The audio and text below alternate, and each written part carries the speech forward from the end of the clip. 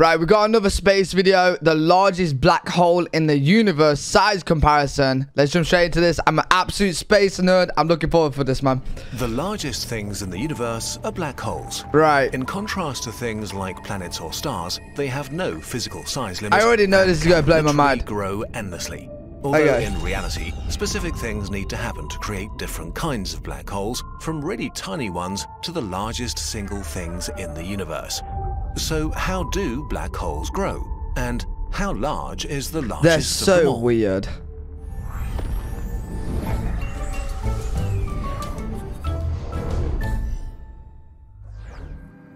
This video will not discuss how black holes work or how they form, since we've looked at that in detail in our black hole and neutron star series. I actually do have like a little video on that, to be fair. For now, we're interested in finding the largest thing in the universe. It was what was the video called again? It was called Journey Through Time, and it spoke a lot about black holes. It was really good. Such a good Let's start I was gonna say movie. It was pretty much like a movie. Primordial black holes. The smallest kind of black holes may or may not exist. If they do, they're probably the oldest objects in the universe, older even than atoms. They would have formed just after the Big Bang, when the universe was so dense with violent energy that any tiny pocket that was just slightly more dense than its neighbors could produce a black hole. The smallest primordial black hole that could still be around would be 8 trillion kilograms or so, the mass of a big mountain. And yet they would be no bigger than a proton. What the fuck? A primordial black hole with the mass of Earth would barely be larger than a coin. This makes them very hard to find, so we haven't actually observed any yet. If they exist, they may even be the mysterious dark matter that holds galaxies together. Wow, let's move on to the kinds of black holes that we know for sure are out there. Stellar black holes. To make a black hole, we need to compress enough matter so that it collapses into itself. After that, the more mass we throw at it, the larger it becomes. In today's universe, only the most violent cosmic events can create the necessary conditions, such as the merger of neutron stars or when the core of a very massive star collapses in a supernova. To have a unit to work with here, we'll use the mass of our Sun, about 2 million trillion kilograms. The smallest known black hole has 2.7 times the mass of the Sun, which works out as a sphere around 16 kilometers in diameter, large enough to cover Paris. Bro, that's nuts. Another lightweight black hole is the companion to the V723 Mon red giant star. Oh my god. This star is 24 times larger than our Sun, 30 million kilometers in diameter. And yet, it's thrown around by a tiny black hole just 17.2 kilometers wide. What the This fuck? tiny thing bullying the star is so much smaller that we can barely even show them in comparison. One of the largest known stellar black holes is M33X7. It currently spends its time eating a 70 solar mass blue giant bit by bit. As all that stolen matter circles towards the black hole, like water going down a drain, I've seen so many videos on black holes, right? So many. But like, they still blow my mind at how they work. Like, things go in. Things don't come out. It's just a black hole. Like, what? Like, bro, like... friction heats it up to temperatures high enough to shine 500,000 times brighter than our Sun. And yet, X7 is only 15.65 solar masses and 92 kilometers wide, just big enough to cast a shadow on Corsica. To grow much larger, black holes have to either devour a lot of stars, or better, merge with one another. The instruments that make it possible to detect these mergers are very new, so we're currently discovering a lot of exciting things. Like 2 massive black holes that we detected in a galaxy 17 billion light years away. Bro, that's just crazy to think about. As they spun around each other violently, they released more energy in the form of gravitational waves than the combined light from all the stars in the Milky Way in 4,400 years. The new black hole they formed is about the size of Germany and is 142 solar masses. And here we hit a curious gap in scale. The size of Germany, right? The size of Germany. Now, in space, that is not big in the slightest. In the slightest, right? But its mass will be as big as what, like one of the biggest suns. Like it. There are lots of black holes up to 150 solar masses, and then there's nothing nuts. for a long time. Until we suddenly hit black holes that are millions of times more massive. Oh my God, which is a bit confusing because we had this idea that black holes are consistently growing and growing. What? But for the most massive black holes, this process is not fast enough to explain their existence today. The universe is simply not old enough for these supermassive black holes to have formed by eating stars and merging with each other. Something else must have happened. To explain how we got the largest black holes in the universe, we might need the largest stars that ever existed, quasi-stars. To get a sense of scale, we can compare them to the largest stars that exist today. Our sun is like a grain of sand next to them. Jesus Christ. We don't know if quasi-stars actually existed, but they're an interesting concept when it comes to supercharging black hole development. How bright would that be, bro? The matter in the early universe was so dense that quasi-stars could grow to thousands of times the mass of our sun. The cores of these stars might have been crushed by their own weight so much to actually collapse into black holes while the star was still forming. In contrast to stars today that would destroy themselves in the process, inside quasi-stars, a deadly balance could emerge. Gravity pressed the supermassive star together, feeding the black hole and heating the material falling in to such a degree that the radiation pressure... Bro, every time like I watch videos on black holes, man, my mind is just fucking blown and turned around. Like my brain's just spinning. The star stable. And so these quickly growing black holes might have been able to consume the quasi-star for millions of years and grow far bigger than any modern stellar black hole. Black holes several thousand times the mass of the sun and wider than the entire Earth. These black holes might have become the seeds for supermassive black holes. So now we arrive at the kings of our universe, the largest single bodies in existence. The centers of most galaxies contain a supermassive black hole, and they are monstrous. In the Milky Way, we have Sagittarius A star, a supermassive black hole with about 4 million solar masses that is calm and collected and just does its thing. We know it sits there because we can see a number of stars being thrown around by a seemingly empty spot. And despite its incredible mass, its radius is still only 17 times our Sun.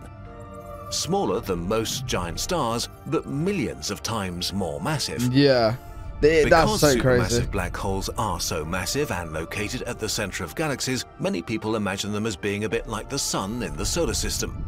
An anchor that glues everything else together and forces it into an orbit. But this is a misconception. While the sun makes up 99.86% of all the mass in the solar system, supermassive black holes usually only have 0.001% of the mass of their galaxy. The billions of stars in galaxies are not gravitationally bound to them. Instead, it's the gravitational effect of dark matter which holds them together. Many supermassive black holes are... You know what? My brain is just like, I can never get my head wrapped around it. I actually can't. I really can't. Like, I'm a massive space nerd, love space. Watch so many videos on it, and still it confuses me every single time on how it works. And so it should. It's such a confusing, just anything to do with it, bro. Black holes are just so weirdly confusing, bro. Aren't gentle giants, especially when they're feeding on the clouds of mass in their galaxy. The one at the center of the BL Lacerti galaxy is devouring so much material that it produces jets of plasma accelerated to nearly the speed of light. If Earth were orbiting this huge body, it would seem 115 times larger than our sun in the sky, and we'd be burnt to a crisp in seconds by its glowing hot accretion disk. At this point, black holes become so large that stars seem ridiculously tiny compared to them.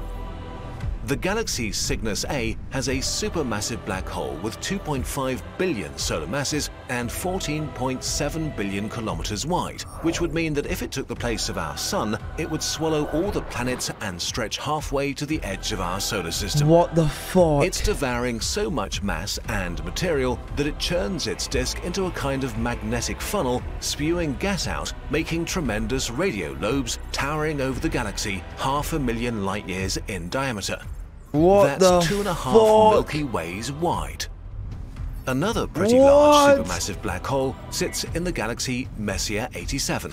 It has 6.5 billion solar masses and was the first black hole we got an actual photo of, or rather, of the glowing gas around the edge of a menacing shadow. Bro, that's insane. This sphere of darkness is so large that it covers our entire solar system. That's insane. And yet, there is a scale even above these kinds of objects. Ultramassive black holes. Who comes up with these names? Now we reach the most massive black holes, perhaps the largest single bodies that will ever exist.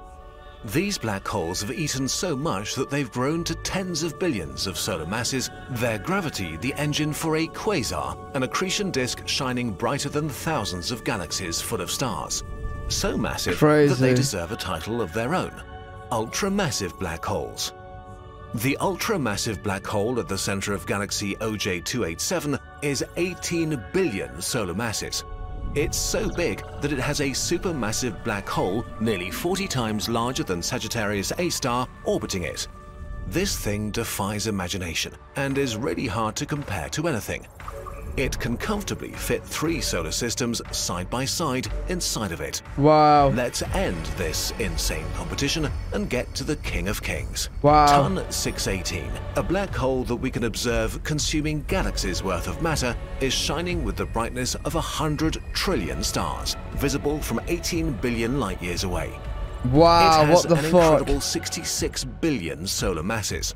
A black hole so large that it would take light a week to reach the singularity after crossing the event horizon.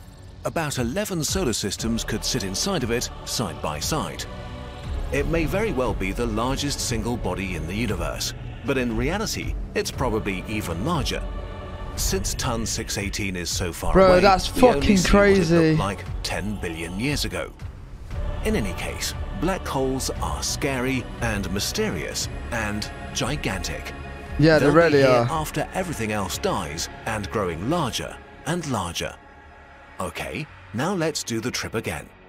From the smallest possible black hole all the way up to the largest.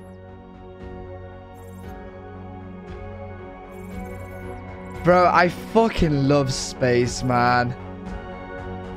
Bro, that's nuts. Oh my god. Oh my fucking god. Bro, that's insane. That's no joke. That's actually insane.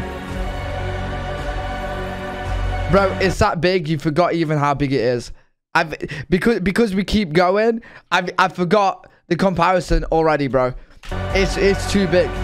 What? You can't even wrap your head around it. You actually can't. Let's try something new today.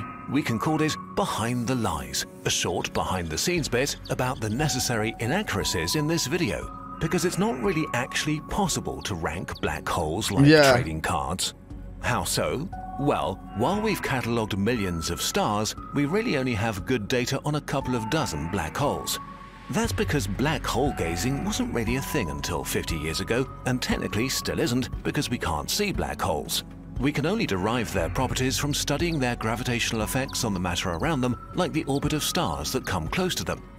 This effect depends on the mass of the black hole, which we can approximate at the most basic level with Kepler's laws. Anyone understand this? Anyone at all? Does anyone understand this, bro? But this comes with huge uncertainties and error bars.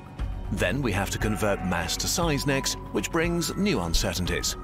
For example, we calculated the radius from the mass using the Schwarzschild equation, which for the sake of simplicity assumes black holes are perfectly round and don't spin, a kind of black hole that doesn't really exist. The reality is that physics on these scales is a bit fuzzy.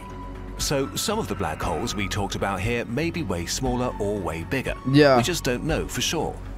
We shimmered around this It's obviously not two sides, you know what I mean? Problem by comparing different sources with different kinds of values and using different mass calculations to arrive at a standardized list that allowed us to be as accurate as humanly possible. You can look at all of this in our source. Really good video, man. I fucking love space, man. And black holes, they just blow my mind. If you guys got any other videos that you want to suggest about space, I appreciate it. Any videos that you found to be like a really good one or one of your favorites, I'd love to react to it myself because I live under a rock and all I do is just stream and I don't actually watch YouTube. So I'm telling you right now, I've probably not seen the video. If you guys didn't enjoy it, make sure you do leave a thumbs up. We're really close to YouTube partners, so if you guys can subscribe, it will mean the world, and I will see you guys in the next video.